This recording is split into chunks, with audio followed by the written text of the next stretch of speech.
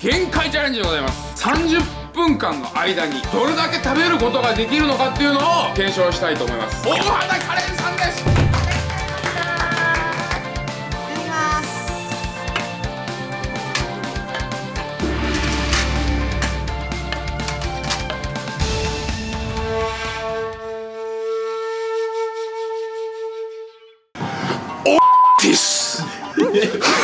なんだよ、しょっぱなから。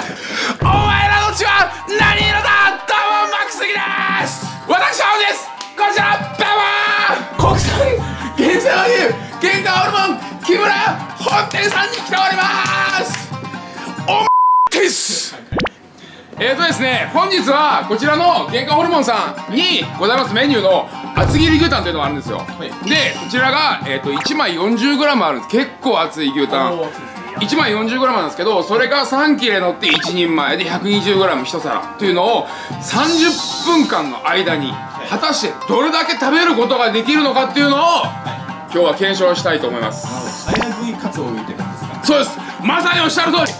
今日は限界チャレンジでございます。マジなんですよ。なんと今日僕一人ではございません。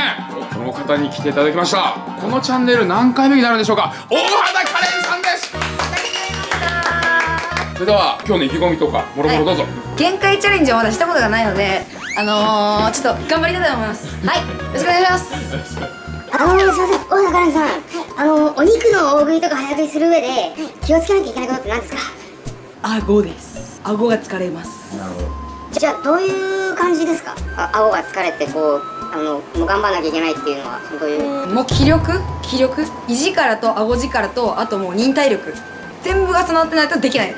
ちなみに今日ガチチャレンジってことなんですけども、その辺の意気込みとかいかがですか？初めての肉ガチチャレンジなんで、ちょっと一矢報いたいと思います。これね、大畑花蓮さんがガチチャレンジやってるっていう姿をこう30分という時間縛りの中で多分そうそうないですよね。ないですね。普通に楽しんで食べちゃってるんで、いつもは。ああ、確かに確かに。はい。久々の。そうですね。ガチチャレンジ。はい。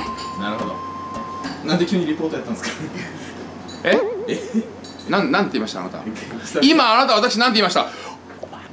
はい。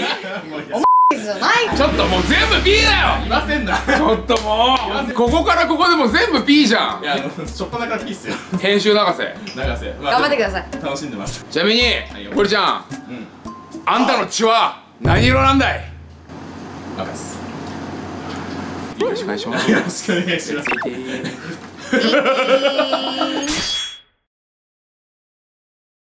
今ちょっと牛タン待ちということで、薬味が来ました。まず刻みネギ、次がおろしポン酢とレモン。みんなが探しても見つからない伝説の土地オマンです。豚まろうね。はい。あとこちらがレモン醤油とわさびマヨ。わさび味噌じゃん。あ、そう、わさび味噌だ。味変なのかな。白菜もなんとついてきます。これらはお願いすれば食べられるみたいなので、この辺の味変もね、お楽しみの一つ。そういうこと6種類。まあちょっとガチチャレンジなんで使うかどうかはまだちょっと分かんないですけど。味変するタイミングってきつく感じてきた時かな。なんかこう6つをローテーションでいくとかではなく、肝がきつかったんですか？でもやっぱね、自分を飽きさせないと多分大事だと思うんですよ。ペースを維持する上で、僕の場合ペースで食べるんで、それでなんかうまく使えるのかなってちょっとイメージ的に食べて感動の時にちょっと味変えようかなと思ったんですけど、ちょっとやって、特になんかこうルールとかっていうよりもただもう通って思ったら気分で変える。本能のままだと思います。結構メンタル大事なんで、そこでいけるともいけるし、特にガチな感じですね今日は。急にリアルになってる。僕は一切ふざけてませんよ。冒頭から。どうした？あの人何？ちょっと待って、ちょっと待って、彼さん。ちょっと待って。堀ちゃん怖い方。違う。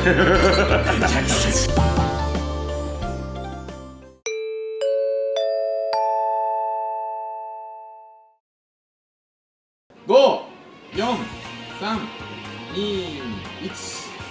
いただきます。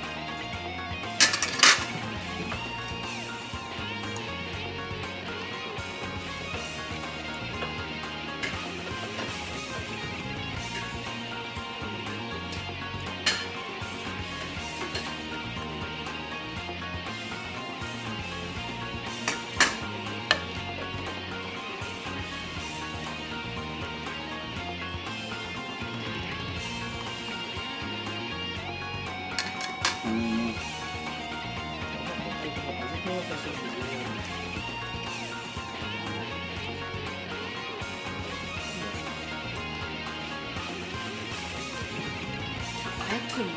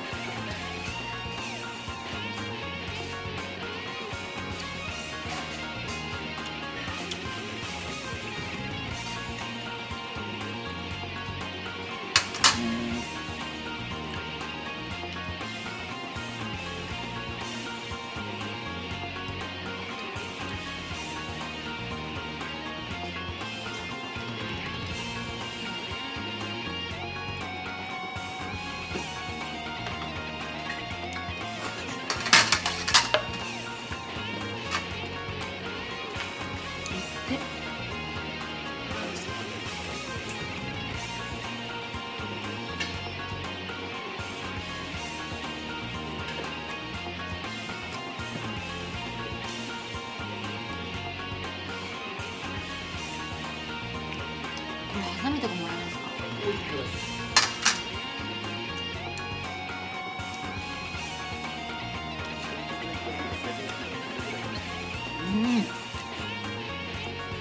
もうこの片目欲しい。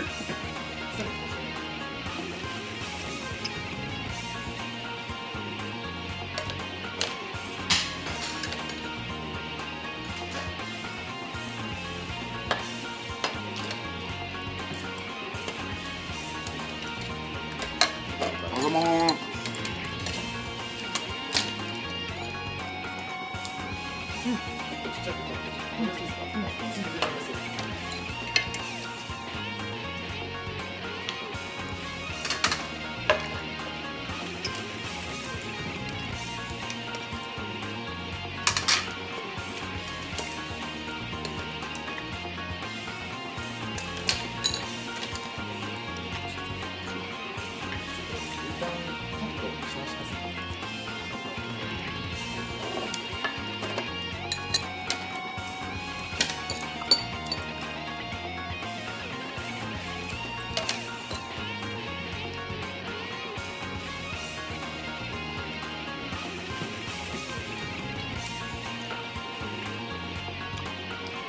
どうぞ。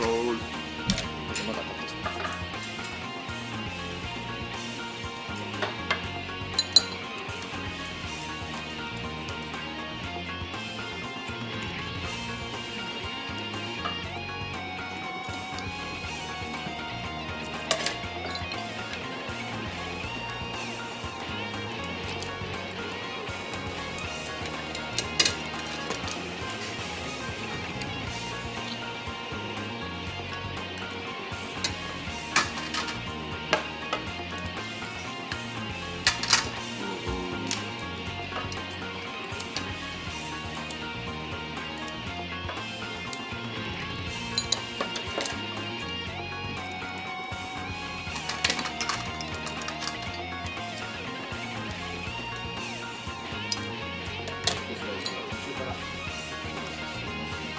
あざまーす。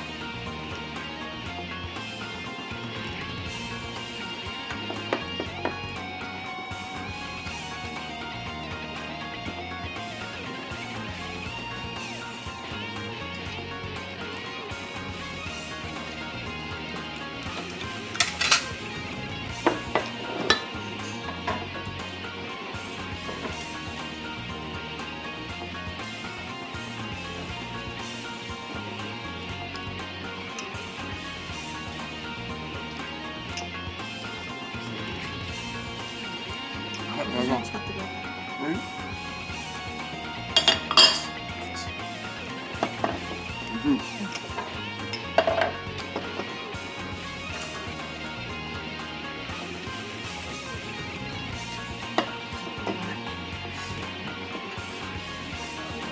や、顎じゃないです。落ちないです。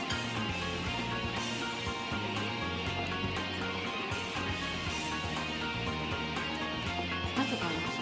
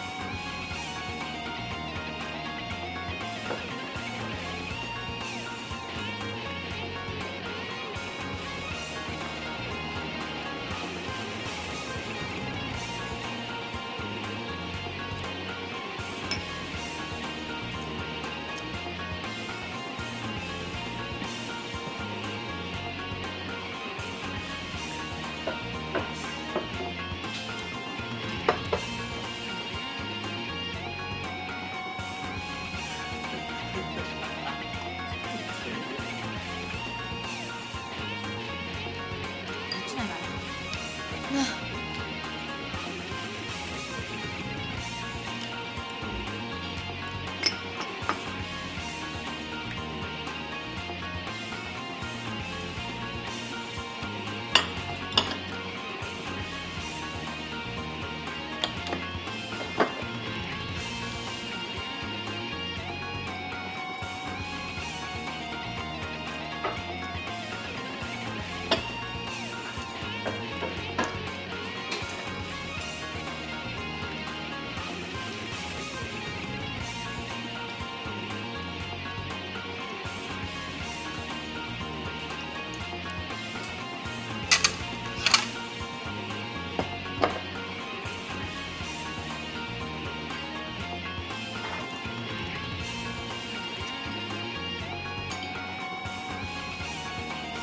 い、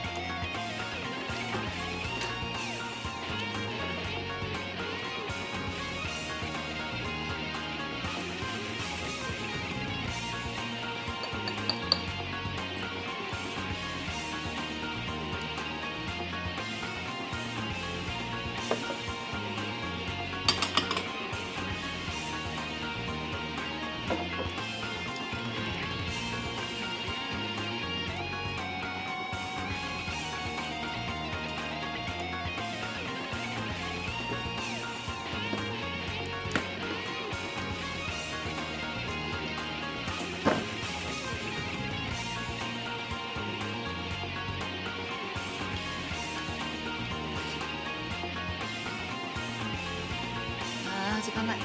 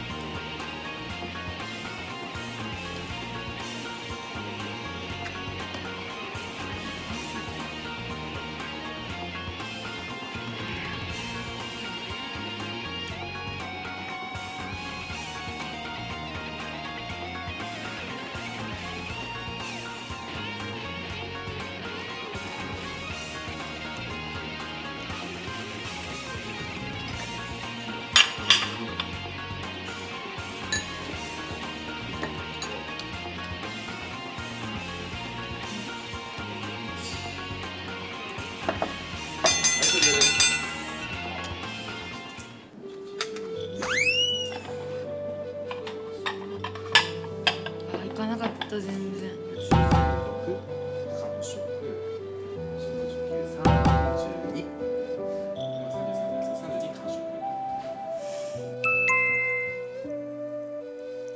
はい、じゃあお疲れ様でした。ごちそうさまでした。食べましたね。食べました。きつかったね。どんな風に思ったのか、ちょっと見てる視聴者の方々がちょっと感想を聞いてみたいですね。もらいたいですね。ちょっと多分今までだいぶ違うんで今回。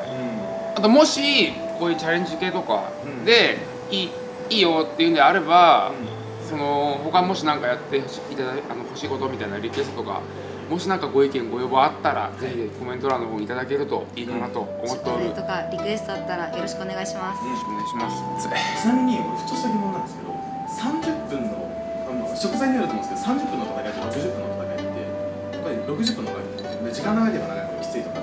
いや精神的に30分だと区切りが結構見えるんですけど、うわあと45分あるよみたいな結構はありましたね。大食いに特化するなら60分の方が見てて面白いと思うんですよ。早食いやったら30っていう区切りが。まあ早食いまでいかないですけどね、30分あったら。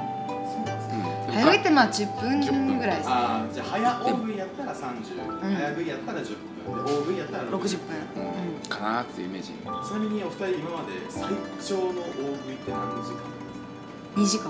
2時間ハワイ線のリレーみたいなやつは、いや本当はなんか設定が2時間だったんですけど、結局1時間ぐらいでみんな食べちゃって6キロ。なるほど。じゃあそのスタッフさんからしたら思ったより想定外の速さだったんですけど、一応想定は2時間って感じで、はい。もう公式はやっぱ60分です。テレビとかやっぱ60分一緒だね。そのなんかチャレンジメニューとか、例えば90分縛りの動画でやってるやつとかっていうのだと90分とか、春日亭さんとかだとやっぱり1杯につき10分とかなんで、やっぱりもうオフィシャルとしても公式なものとしてはもうマックス60分。そうですね。で60分ぐらいのマックスの60分で大食い、早ゲット10分とか。世界戦の予選で30分ですね。なるほど。それぐらいをちょっと目安に何かこれやったら面白いよみたいなのがあればコメントにいただけるとよろしくお願いします。よろしくお願いします。はい。感想の方お待ちしております。どしどしお願いします。なに怖っ。またねー。